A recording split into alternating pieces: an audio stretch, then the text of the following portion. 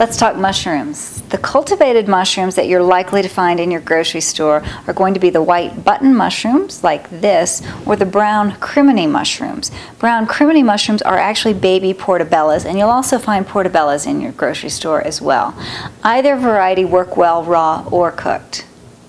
Mushrooms are grown in the dirt, and that means you really should clean them before you use them in your cooking. Even though the dirt is good, clean dirt, you really don't want it in your dish.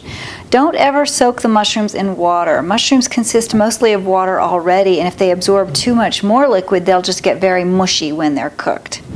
I like to use a soft brush, but you can use a soft damp towel if you prefer. I've just wet my bristles slightly, and I'm just going to brush the mushroom lightly to remove any surface dirt.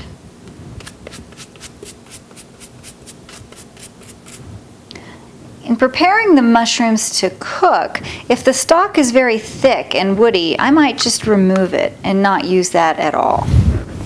Otherwise, if it's nice and short, like this one, I'll probably just trim off the dry end that's been exposed to the air. Now, some recipes may call for quartered mushrooms, like so, and others you may want to slice.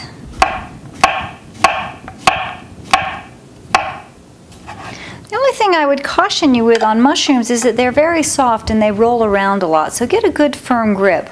Use your fingertips to hold that mushroom steady when you've got a knife attached to it. If you want to finely chop mushrooms, I just put them together on my board. I use a large knife and I use a rocking motion. I use the hand that I'm not holding my knife with, the heel of my hand to hold the knife steady, and I always keep the tip of my knife on the board. I can run through the mushrooms and I can get them chopped as finely as I need, depending on what dish it is that I'll be making. Whichever type of mushroom you choose to use and however you decide to prepare it, use them when they're in their peak season in the fall and winter. Bon appetit!